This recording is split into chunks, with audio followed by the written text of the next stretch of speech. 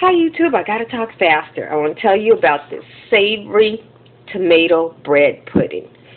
It has basil, tomatoes, ricotta cheese. I'm cooking it right now. And how this works is you put your bread on the bottom. This is done in a rice cooker. So you put your bread on the bottom, pour your milk in, and then you put your ricotta cheese layer on top of that, and then you just put your tomatoes and your basils and any other spices that you have. So if you, like me, have a bunch of homegrown tomatoes that you need to use and you want to enjoy them, this is a wonderful, light vegetarian dish that you can enjoy. Oh, it has cheddar cheese in there too. So what to do with them homegrown tomatoes?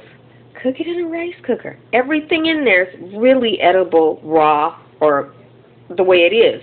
So you don't need anything, you don't need any extreme cooking. So just shove it in the rice cooker and that will get rid of the liquid. That pudding is delicious. Bon appetit.